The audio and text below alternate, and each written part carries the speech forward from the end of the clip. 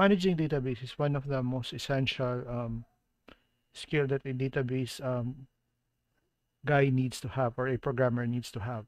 So one of the things that also makes a programmer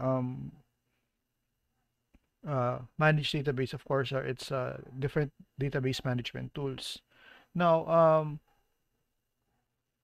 in web programming or in web development, the most common database management tools, especially if you're using MySQL, is PHP But one of the things that is for me, one of the things that I find quite hard in PHP is how to configure it properly, especially if you're going to install it manually on a Linux box or even just on a local computer.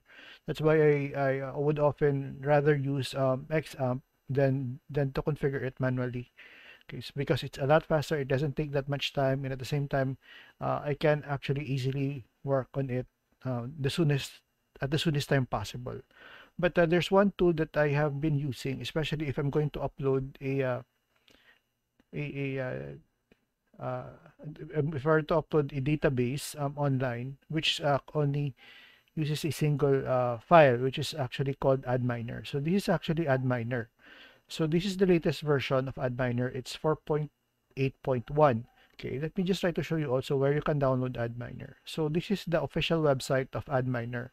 So this is database management in a single PHP file. So you can basically manage your database using just a single PHP file. So there's no need for you to configure your database in order for you to manage your database. There's no configuration. Actually, there's little to no configuration at all.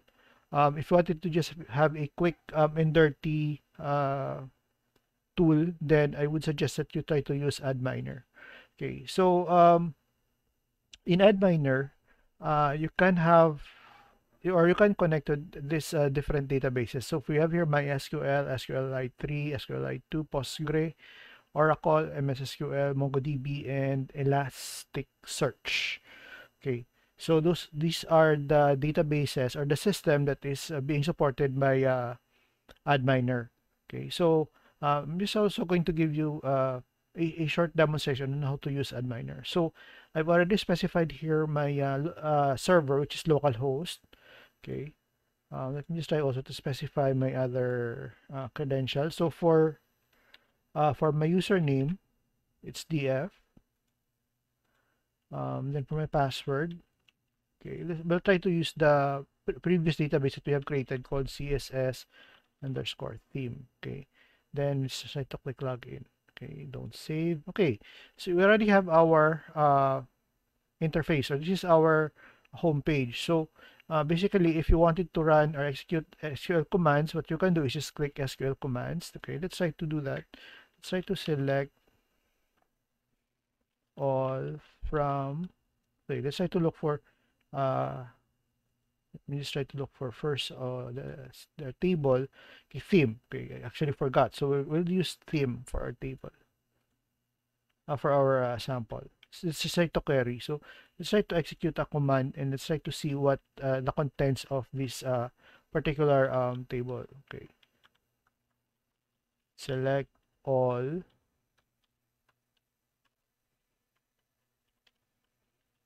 from theme. Okay. Then we'll try to execute. Okay, so these are all the different data or different rows that is found on our SQL on our theme table. Okay, so we can edit if you want. Okay, we can actually edit it using the SQL command. Okay, but if you don't want to edit using the SQL command, let's just try to look for something else. Okay, let's try to import. We can also import an SQL file, or we can also export. So these are the different export format that is supported by Addminer. So you can export SQL, CSV, CSV, comma, CSV, semicolon, and TCSV. Okay. So it also can be use drop plus create or create can also be added in our database, as well as adding routines and events. So if you wanted to include routines and events, then you can have it checked. Okay. Then let's try to create a new table. Let's try to see what will happen. Okay, so let's say, for example, we'll create, since we already have a theme table, let's try to create post. Okay, so let's try to select our engine. So this is try to use my ISAM. Okay, so try to leave it as is. Then we have our column name, ID, length. It's try to specify 255.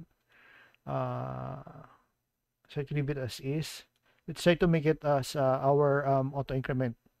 Okay. Then okay, so this is auto increment. So let's also add first name. For first name, let's try to use varchar. Maybe let's try to make it 150. Okay. Then last name, make it varchar as well. Then try to make it 100. Okay. Then let's just try to click save. Okay, so as you've noticed, you already have two tables. The first table is post and the other table is theme. Now, we can also alter our, we can select our data. As you've noticed, there's no data, no rows to it yet. So meaning our table is still empty. So post table is still empty. Let's try to alter. Maybe let's try to add another field. Okay, so okay, well, that's it. Let's try to add another field. Make it date. So make it date of birth. Okay. Try to make it varchar. This is just for demo purposes. Make it 50. Okay. Then try to click save.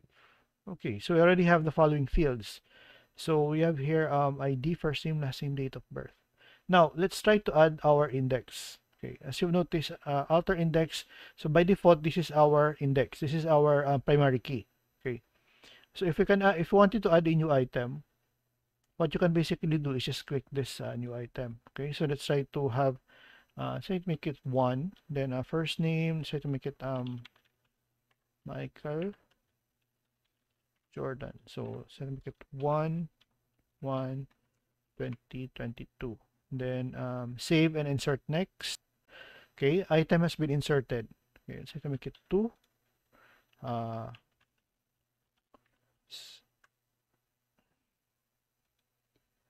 Leave it blank. Pipen 2/2/2022. Click save. Okay, so we already have 2 rows. Now, if you wanted to view if you just wanted to view the contents of your table, what you can basically do is just click select. Okay, so we already have the following.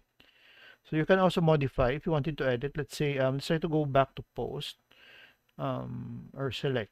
Okay, let's try to edit this. Oh, no, let's try to select.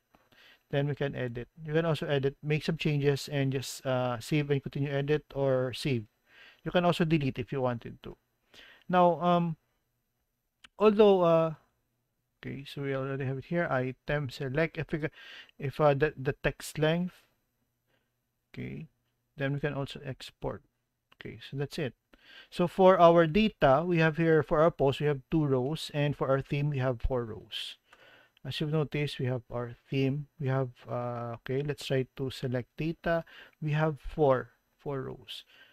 Okay, Addminer actually is not as powerful compared to PHP admin when it comes to web-based database management system. But for me, it will actually do the job as long as it doesn't it's not as heavy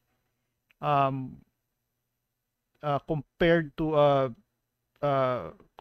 what you're going to do in PHP admin. I would very much suggest that you use Addminer, because Addminer is actually a great tool, okay, for managing databases, especially if you wanted it to be just a quick and dirty solution or quick and dirty a database management tool.